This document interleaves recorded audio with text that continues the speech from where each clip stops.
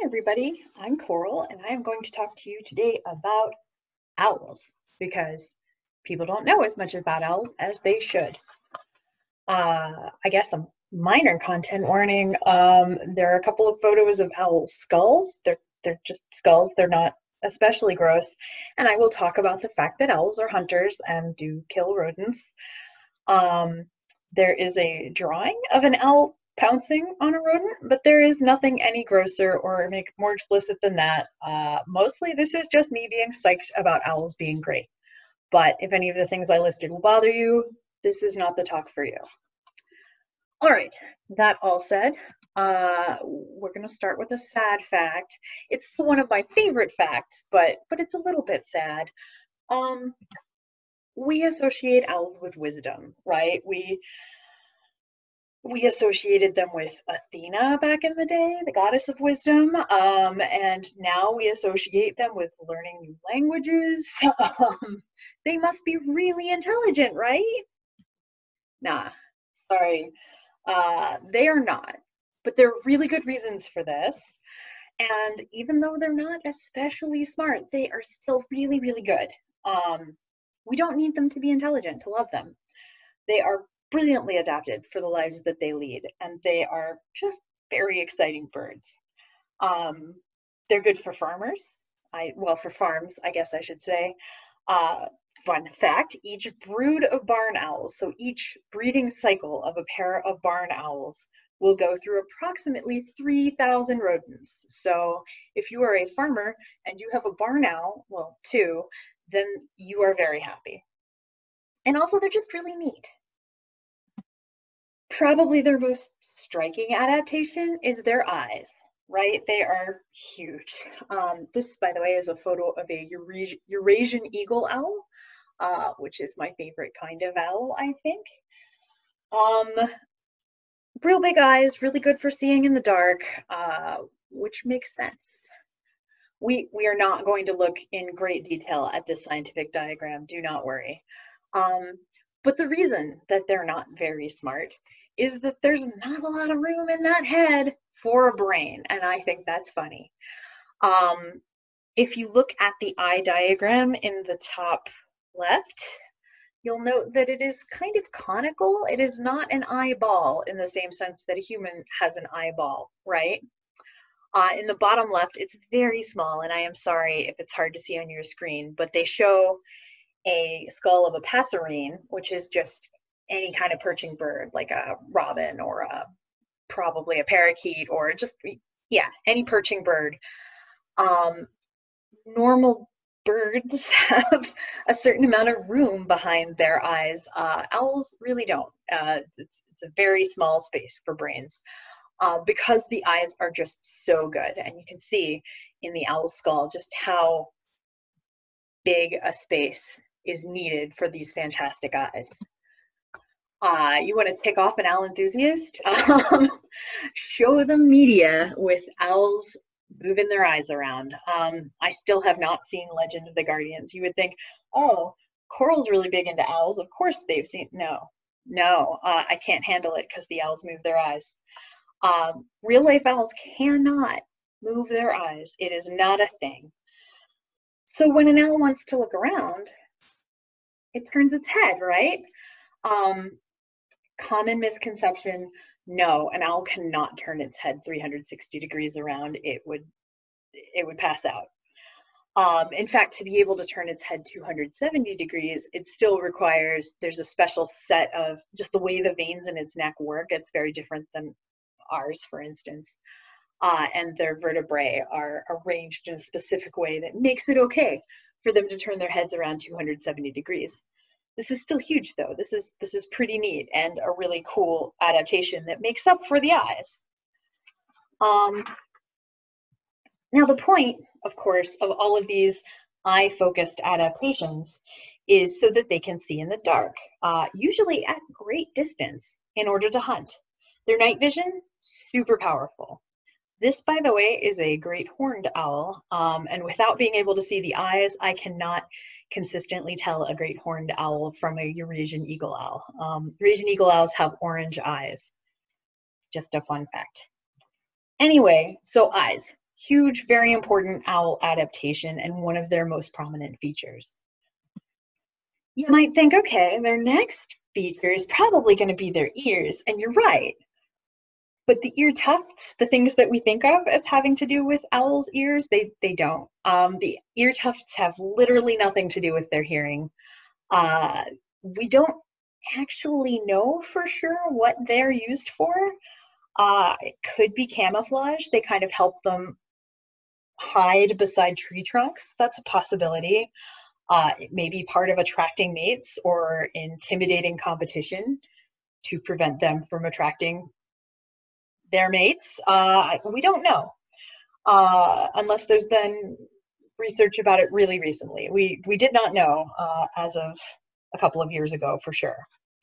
So yeah, ear tufts, not part of the ears, although I do like this photo because it hints at something that is important about owls' ears that we'll talk about in a minute. You can see that the tufts are really uneven, right? One's much higher than the other. Again, nothing to do with hearing, but it's a good spoiler for what their hearing is like. The facial disc, you would think, oh, okay, this probably helps them see. No, it helps them hear. It funnels sound really well toward these fantastic owl ears. These are, let's see, this is a great gray owl on the left. They're extremely large. We will talk about that later. And on the right is a barn owl, which I think they're super creepy, but also their faces kind of make a heart, and you have to like that. Anyway, so facial discs. The main thing I would say about owls' hearing that's really special is their ears are asymmetrical. So sound hits them at different times based on where their prey is, and they can pinpoint really, really exactly where something that they want to eat is moving around. Most owls need both sight and hearing, but not all of them do. And exactly which ones is some matter of, there are still papers being written about it, I guess. But a great gray, remember we talked about great grays, that guy on the left, they can hunt in the snow, where obviously they could not see a rodent below the snow, but they can hear it well enough with their facial disc, with their uneven ears, that they can catch a mouse without, or a rodent of any kind, I suppose, without ever seeing it below snow.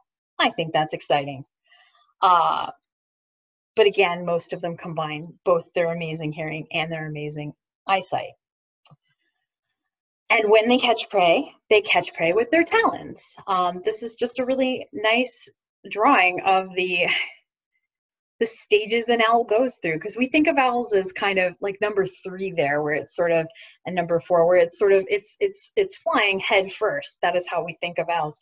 But when they go to catch something, they swap direction really quickly and they come at it feet first. If you have a disagreement with an owl, the thing you need to watch for is not the beak. It is the feet, the talons. I guess this is the last thing that some owl prey see. This was a photo on an AP story about barred owls in, I think it was Seattle, attacking people. I do not know for sure that it is a real photo or that it is a barred owl. It almost seems too good, but it's, I thought it was very evocative of the point I wanted to make. Also notice that as it goes to attack, it's got 3 claws in front and it's got 1 claw in back, right? But if you look at an owl that's perching, it's got 2 in front and 2 in back. That is, what's the term? I always want to make sure I say the right thing. It's zygodactyl. They are zygodactyl. They can actually move those toes around, one of those toes around, and this is what they look like when they perch. This is, once again, a great horned owl. I have held one of these, and I will tell you, really for any owl, even a very small owl, but especially for an owl of this size, you have to have gloves. Their feet are so strong, and yes, extremely fuzzy looking, but so strong. Without gloves, they will injure you.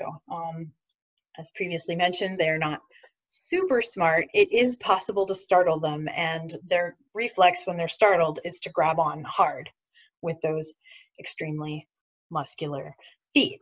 So yeah, raptor gloves, necessary.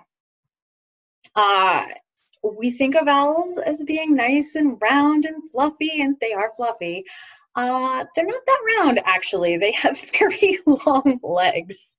And I just think that's funny. I like to refer to owls as the cats of the sky because they are these adorable, sweet-looking animals that are actually deadly hunters. Comparisons with intelligence are left up to the listener. But because we make these comparisons between cats and owls and how sweet and adorable they look despite being pretty deadly, it's reasonable to wonder, are they also soft? Are owls soft like cats? Yes, they are. They are so soft. I have touched an owl.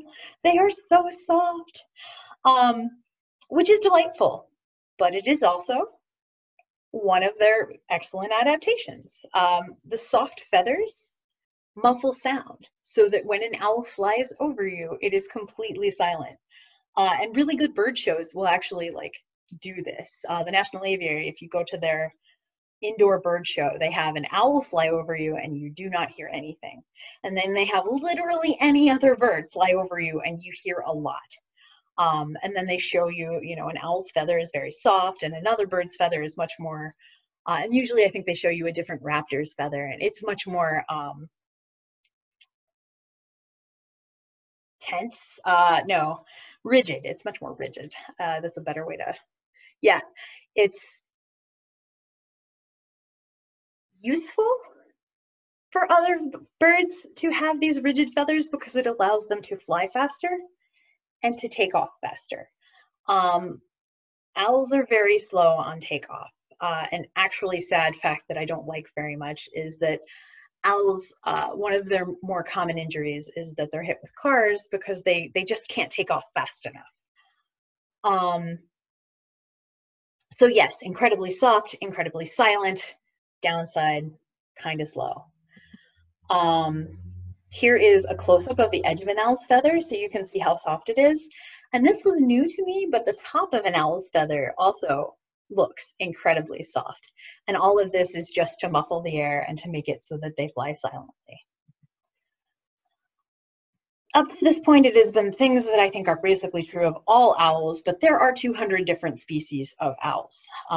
This is nowhere near all of them. This is just supposed to convey there are many. So there's some variation, right? Not all of them are nocturnal. I'll talk more about that in a minute. Their nesting habits vary. Some nest in the trees, some nest in the ground. Some are very small. The elf owl is the world's smallest owl. It is 5 inches from the top of its head to the end of its tail. It is 40 grams. That's like about 1.5 ounces. That is about half the weight of a cockatiel. So a cockatiel is the little gray bird that I have as pets. That is very, very small, and their wingspan is 10.5 inches. On the opposite end of the scale is the Blakiston's fish owl. They live in Japan. They can weigh up to 10 pounds, be 28 inches long, and their wingspan is over 5 feet. Now, I list them as the heaviest rather than the largest because remember the great gray? They are slightly longer sometimes. Eagle owls in general can be longer than these guys at 32 inches. Snowy owls live above the Arctic Circle, so they are not always nocturnal, right? Sometimes they have to be awake during the day. Also, they are sexually dimorphic. On the left is a female and on the right is a male. Boreal owls also live up north, and which one's male and which one's female? Impossible to tell. It's actually dangerous for a male boreal owl to go courting because the females are just slightly bigger. So is he courting a female or a male owl who's bigger than him? It's hard to say. Anyway, owls are great. I love them and you should love them too. Thanks for watching.